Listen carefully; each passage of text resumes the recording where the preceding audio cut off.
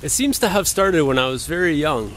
Like most human beings, I was born with a natural affinity for trees. So I grew up climbing trees, recreating in forests. And when I grew older, I began exploring the ancient temperate rainforests near where I grew up in Vancouver, Canada.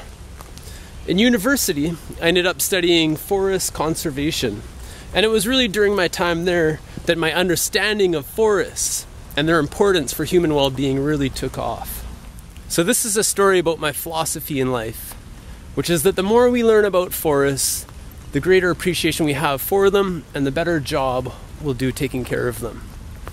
And it's about how I apply this philosophy using film, storytelling, and science. The story begins in my bachelor degree at University of British Columbia, where I undertook an initiative to help engage people in my local city to go out for a walk in the woods. My name is Ira Sutherland, and I'm a member of the UBC Ancient Forest Committee. We take people out on hikes to go see big trees around Vancouver. I think it's important when you live in a big city like Vancouver to make sure that you get out of the city every now and then, because you know the city can be stressful at times, and there's really no better way to get rid of all that stress than to go out for a nice hike in the forest. Right at the mouth of the Capilano River, you can pick up a trail that sort of meanders through second growth forest, and then eventually you pass under the upper levels highway and you start heading into the Capilano old growth area. As you go up, you might start noticing some really big trees. These are big Douglas firs, 50, 60, 70 meters tall. Eventually, if you're on the right track, you'll arrive at this huge tree, this giant Douglas fir that's, it's maybe 2.5, 3 meters wide. It's got a little fence around it.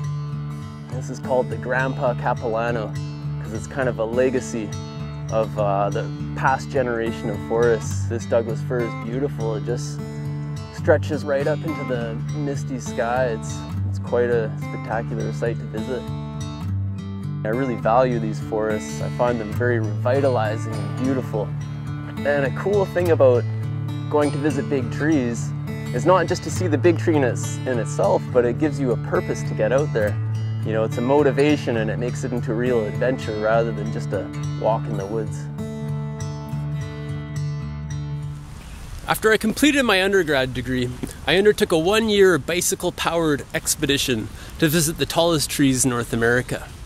Most of the largest trees in the world are located along the Pacific coast of the United States, and I saw huge trees there.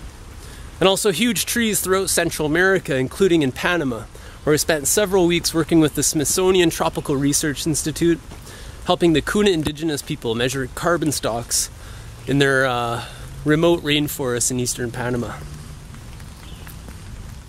After getting a sense of the personal reward and also the societal benefit of doing research, I decided to undertake a master's degree in McGill University, Montreal, Canada. So we know it doesn't take long to cut down an old growth forest, a forest that's grown for hundreds of years. But what we don't know is how long it takes such forests to recover. My name is Ira Sutherland. I'm a master's student at McGill University, and I study the recovery of BC rainforests following logging. So forests provide our society with a number of important benefits, including things like wild edible plants and medicines. The trees store carbon inside them, which helps regulate the global climate, and some species, such as red cedar, have an essential role in First Nations culture. I study the recovery of these benefits following logging, using two approaches. The first approach is I use an existing government dataset to track their 250-year recoveries. The second is I visit forests, and with help from local First Nations, together we contrast the benefits provided by a young forest and an old forest. This research will help us minimize the impacts of forestry which occur across the broad landscapes of Canada, will help us target which ecosystems are the best candidates for restoration. Now that my thesis is almost done, I'm more prepared than ever to engage people in understanding the importance of forests. And I have two objectives. The first is to expand an internet site I've already began called vancouversbigtrees.com. It's a free online hiking guide intended to help engage people in the city of Vancouver to understand and interact with and visit ancient trees around them. The second objective is to write a book called The Forest Cycle. It's a book about what I've learned through science, through my bicycle journeys to visit big trees, and through my own explorations in the ancient temperate rainforests near where I grew up.